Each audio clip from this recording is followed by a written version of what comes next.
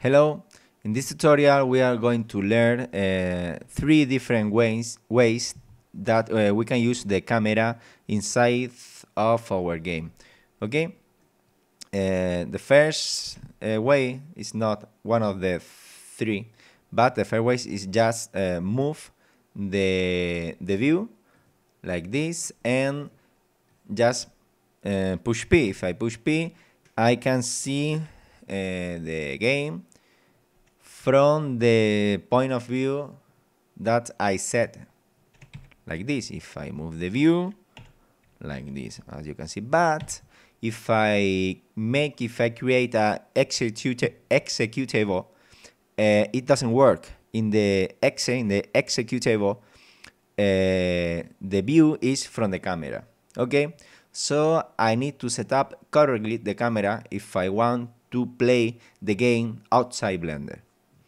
So there are three ways now. Yes, three ways that we can set.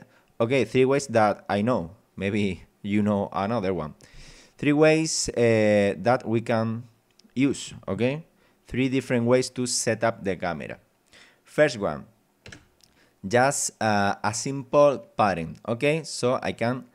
Okay, a quick tip before to start is if I have a camera and if I push 0 in the numeric keyboard, I can go to the camera view. But if I have two cameras like this, one or two cameras, if I push 0, sorry, I will always go to the default camera.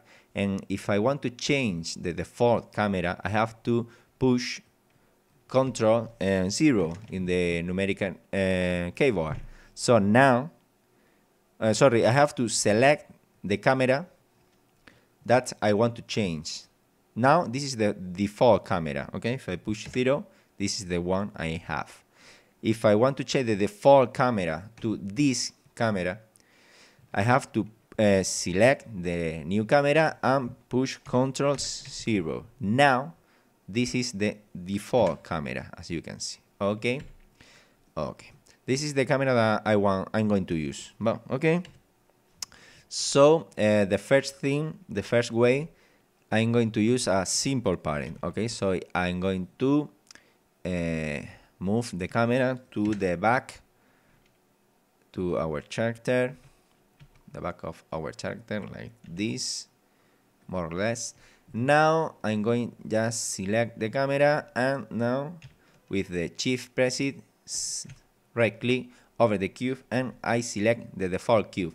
In previous tutorial we have learning how to make this character, a working character with a default cube. Okay, so now I have selected the camera and the default cube. I'm going to press Ctrl P and I select object. So now if I move the cube, the camera is moving too.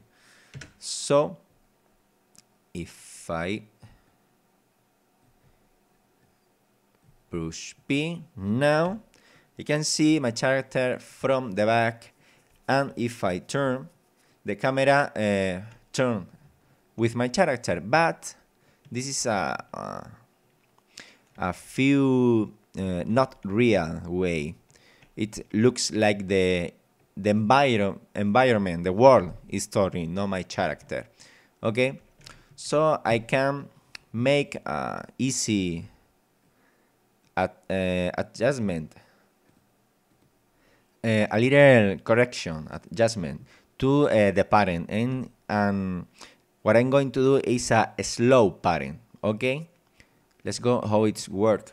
I select the camera, I think the child or the parent object.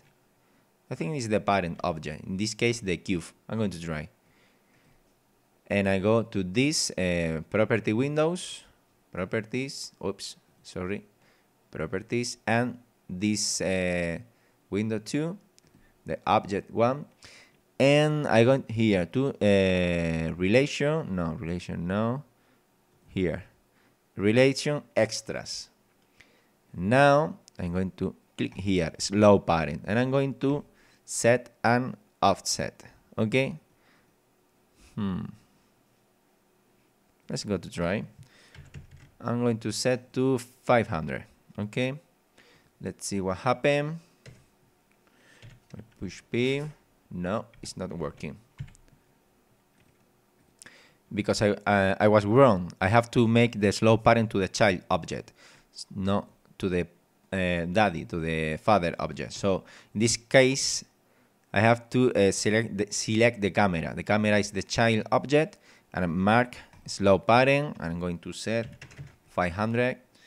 I'm going to push P, and let's see what happened. The camera follow my character, but slowly, without a delay.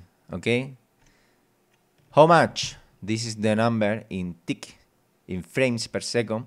In this case, 500 frames. That the camera needs. This is the time. This is the delay. Okay. The time that the camera needs to follow our character. If I set to 50, it's faster, as you can see, but exists a delay. Okay. Let's see again, 500. Like this. I can see the Mario face. Okay. Before the camera reach the back of the character. If I set to 0, it's exactly like a normal parent with no delay. Okay. Okay, this is the first way we can use the camera in our game. If I want to, this is a third-person view. If I want to do a first-person view, a FPS game, it's the same way. I just have to put the camera in the right position, like this. More or less, let's see. Let's see what happened. In this case, I cannot see the arms because the animation of my character is not made that way. But I think you understand me. Okay, I'm going to go back to the third-person view, and now we are going to use the second way. Okay, the second way is a vertex parent. So I'm going to delete the actual parent. Okay. Here in the same windows, property object and property windows, here in relations, I can see that the camera is parented with the cube .001. So I can select this and delete. Push enter. And now the camera is not parented anymore. Okay. But now I want to a vertex parent. Let's see how to do that. I select the cube and I go to edit mode. Okay. So now I select the camera, I select the cube, go to edit mode, pressing tab, and with one vertex selected, I push Control P, and the Blender asks me, make vertex parent. Okay. So now let's see what happened. If I push P again, I can see how how the camera is following water, but have this new way of feature, or whatever you want to call it. As you can see, the camera is not following the local coordinates of Mario, the local orientation. The camera doesn't look where Mario looks. The camera always looks to the same direction. Okay, always follow Mario, the position of Mario, but not the direction. That's what we get if we use a vertex parent. Okay. And the third way, at least but not at last, or it's another way, no? The last but not least. Okay. Don't make me don't have said, sorry. The third way, first we are going to delete the actual parent, okay? So I select the camera again and I delete again the cube. That's that way, okay? So I know now we are going to use the camera actuator like this. I select the camera.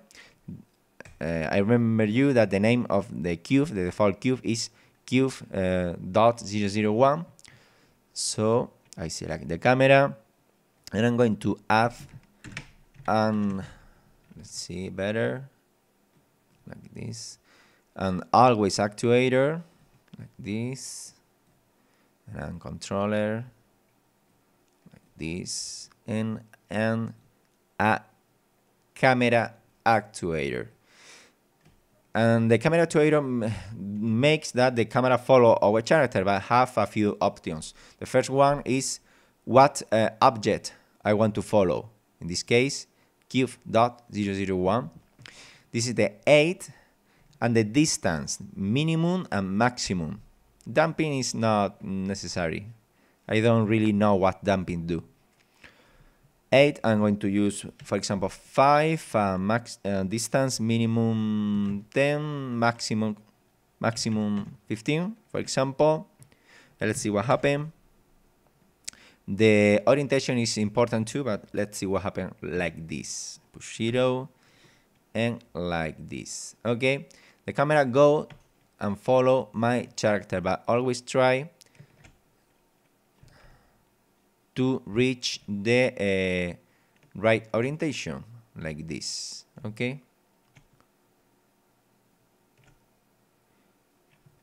if I change this axis to here, for example, this is the right one. If I use Y, okay, let's see. If I select the cube, you can see the axis, the orientation, okay? If I want to keep the camera in the back of my character, the right orientation is the minus Y, negative Y, because it's the direction that I want the camera is looking at, that direction. This axis, this direction, minus Y, okay? If I set, for example, this direction X in the cube, sorry, I have to set to local. It's the same direction. Local direction of the cube is like this, so the camera try to go to see Mario from the side view like this. Okay, so the right one in this case is minus Y like this. Okay, and now I have working and following. The camera is slow, not have immediately transition. That's how it's work. Okay, if I stop the camera, keep moving until the camera reach the right position and orientation. Okay, like this.